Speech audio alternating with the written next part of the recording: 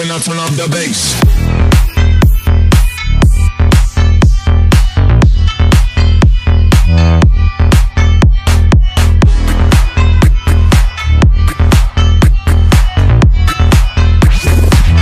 They love it when I turn up the bass.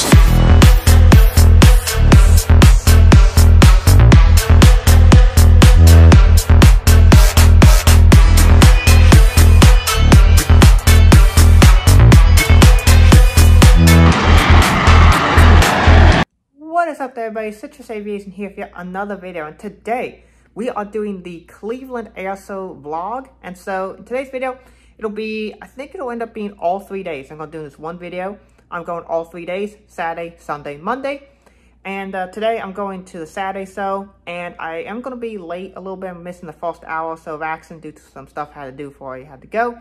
And so we're going to go to the show now, and hopefully you all enjoy this video of all the action and the fun vibes we get up to, some of the people we get to meet, and all the static displays to get to look at. So hopefully y'all enjoy this special video, and let me know if you want to see more air show experience vlogs like this one.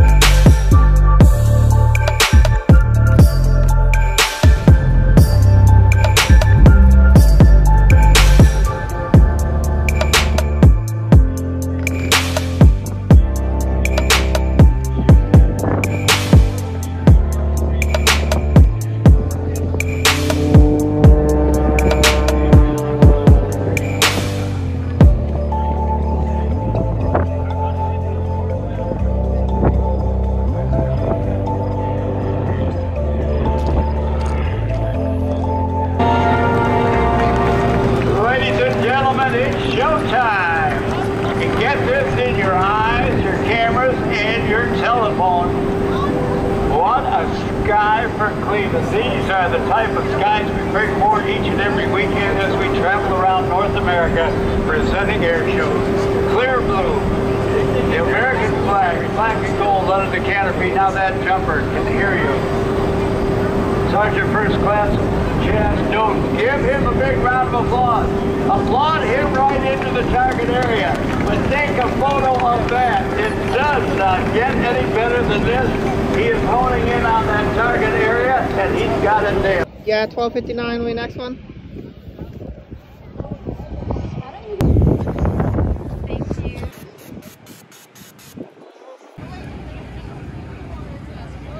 Plane is like a version of the Dash 8. Did you just touch one of the static disc chargers, sir? Hey. Hold up.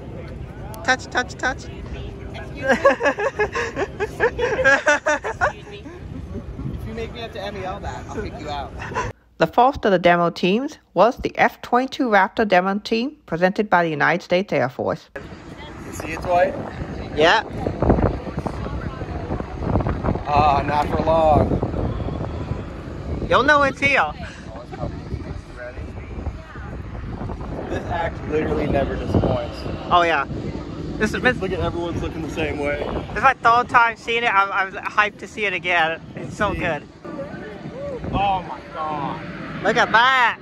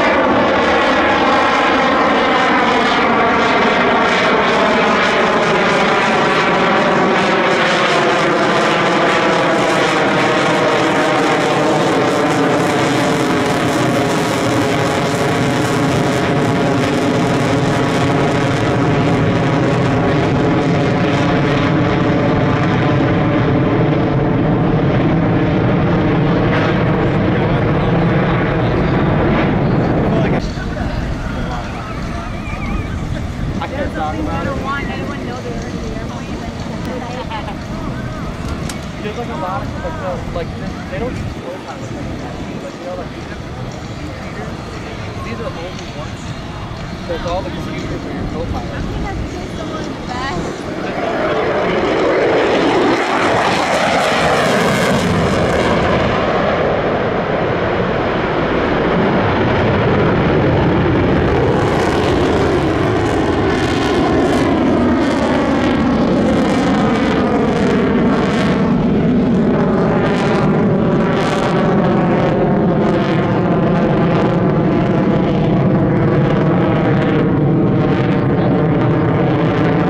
The Cleveland National Air Show was held at Buck Lakefront Airport near downtown Cleveland, Ohio. You can get great views of the city of Cleveland from the airfield, and you can also get great views of the air show from some of the boat rides that are available. Now, I didn't do any of the boat rides. I stayed on the airfield all 3 days, but you can still see that you can get some great views from the field, seeing the aircraft, and seeing all the awesome static displays that they had.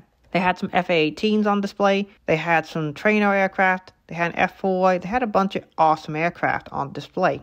Here takes off the U.S. Navy Rino Demo Team F/A-18F Super Hornet. On takeoff, we're going to watch here as it arrives.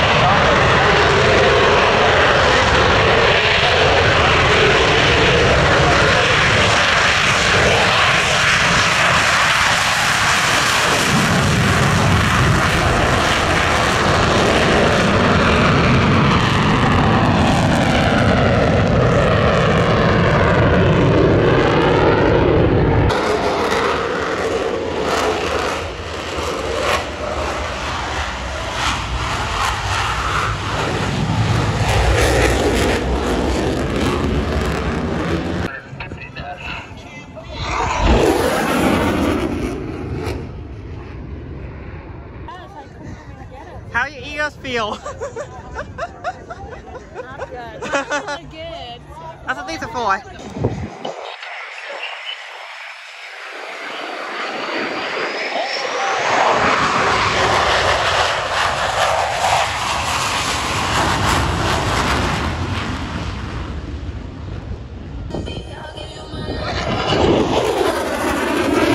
A really awesome special static display is this United Airlines Boeing 737 MAX 9. This aircraft was flown in fresh from Everett, Washington. It is a brand new 737 MAX 9 registered November 77575. It is a brand new aircraft. This aircraft hadn't even been delivered to United yet. It was flown from Everett direct to Buck Lakefront. And then on the final day of the show, it was formally delivered to United Airlines, where it flew from the Lakefront Airport to Cleveland Hopkins International that evening, on the evening of the 4th, on Monday. And the aircraft was entered into service that night to United and flew out the following morning on its inaugural commercial flight. They had a GPU, or ground power unit, hooked up to it, as well as an ACU, or air conditioning unit, hooked up to the aircraft. You can see those units here. The GPU provides ground power to the aircraft and is able to keep the aircraft lit up so that, you could walk inside and take a look at the aircraft while having the lights on. And the ACU provided air conditioning so the aircraft was nice and cool for the hot September days. The aircraft is fantastic and it features United's brand new signature cabin.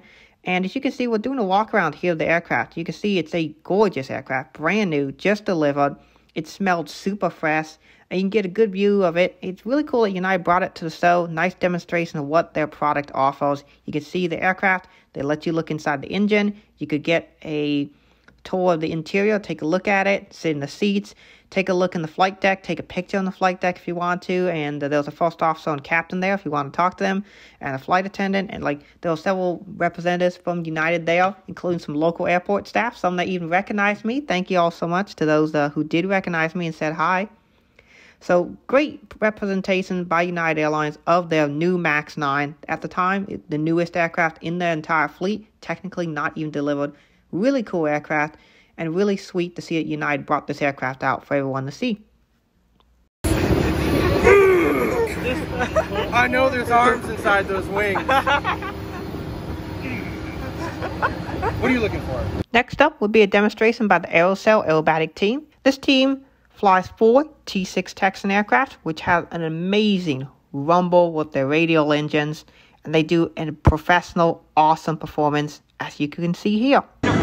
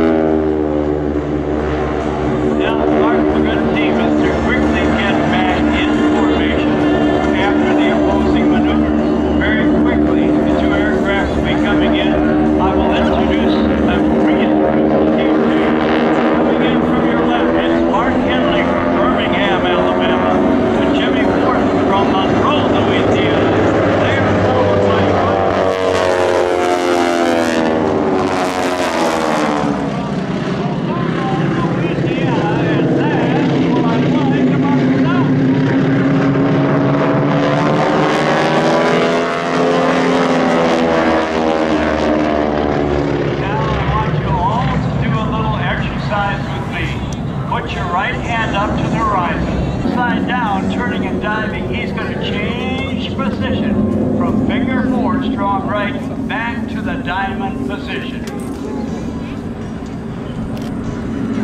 Again, all wingmen are looking at a target. Watch him on the right. Watch him on the right. He's sliding in. He's sliding in. And he nailed it. Give them a big round of applause. It may not be the easy way to change formation, my dear friends, but it's the Aeroshell way.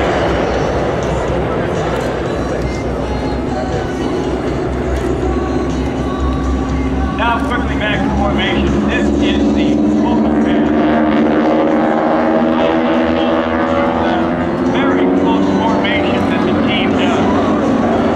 Almost their own lap.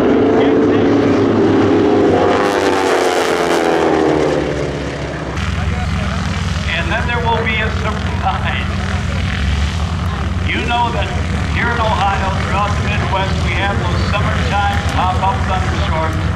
Big, puffy, cumulus clouds. Quite often there will be thunder and lightning in them, and we're going to reproduce that for the award-winning Aeroshell Team. Team leader calls for smoke on. Now you see him. Now you know.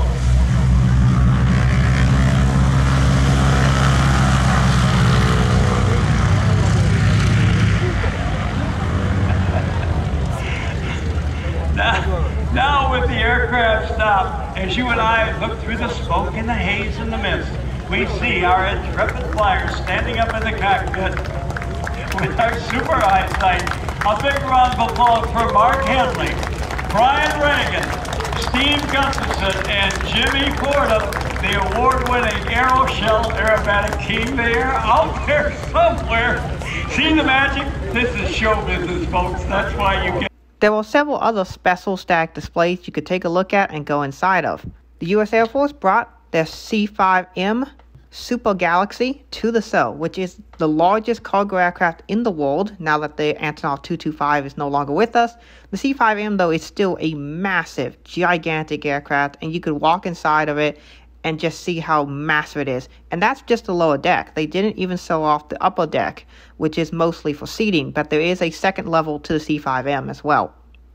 In addition, you can walk inside the C-17, which is its little brother. The C-17 Globemaster III is very commonly used throughout the United States Air Force and several other air forces around the world, and is a great cargo capacity aircraft with amazing capabilities. Finally, a P-8 Poseidon by the U.S. Navy was available on display, also a brand new aircraft, just like the United 737 MAX 9.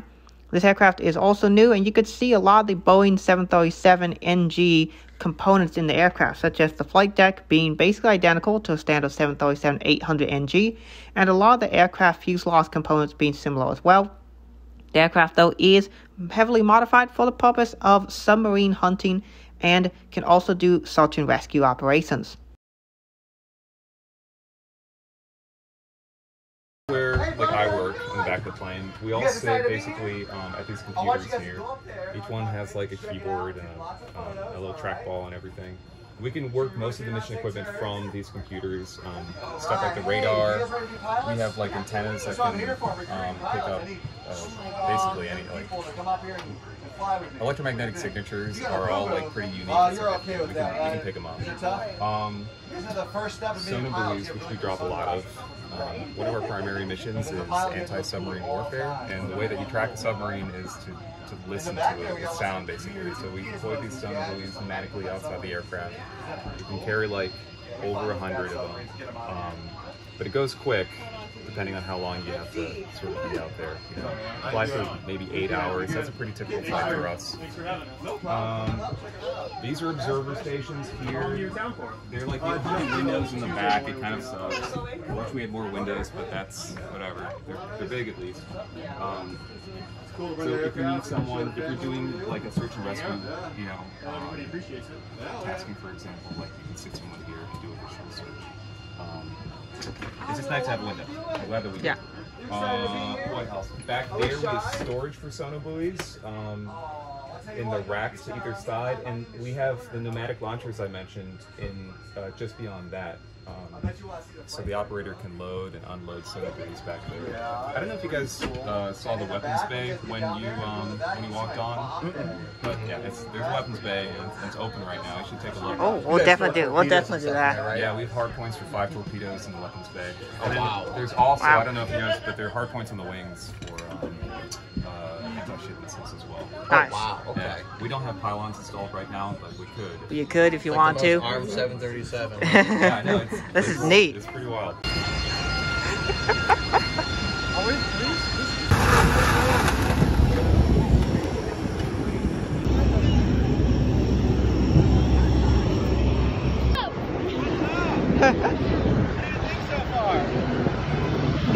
you see all the static displays? What is it? Yeah. How are you, Tom? Good. You guys want to meet my parents? Yeah, sure.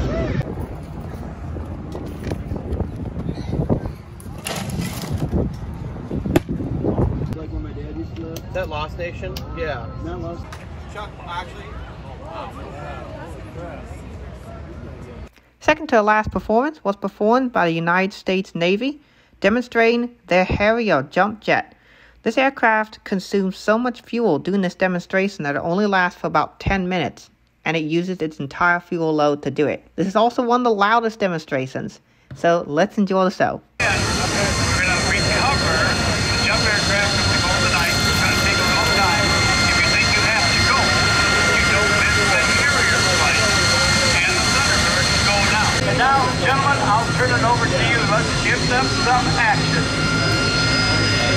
Good afternoon, ladies and gentlemen, and welcome. Well, Marine Attack 1.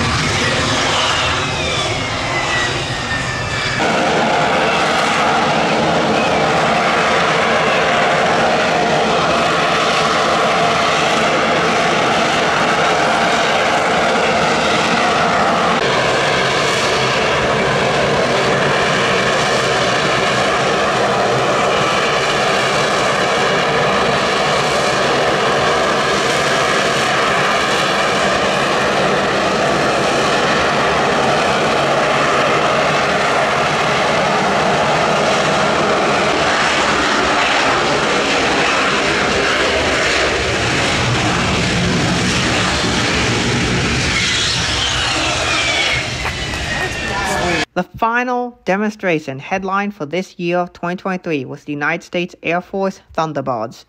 This was my first time ever seeing them, and let's enjoy the awesome, wonderful performance they put on.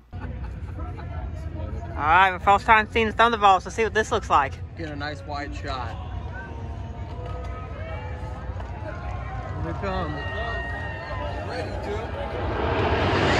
Whoa!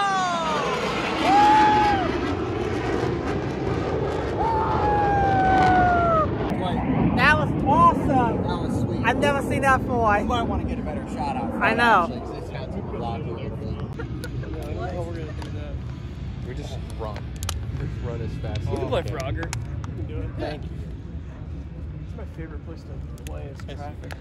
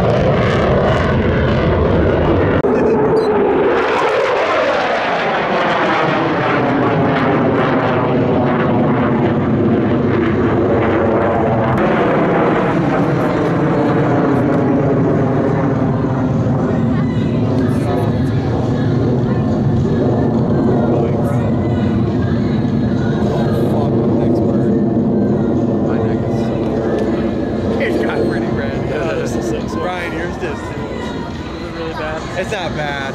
Did you put sunscreen on it? I did, but not enough. It's a hard.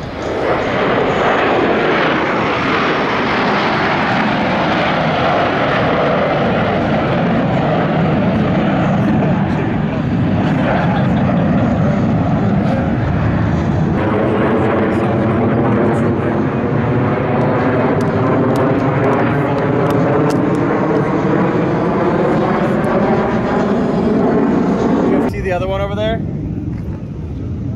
Oh, there he is. Oh, and there's the 4.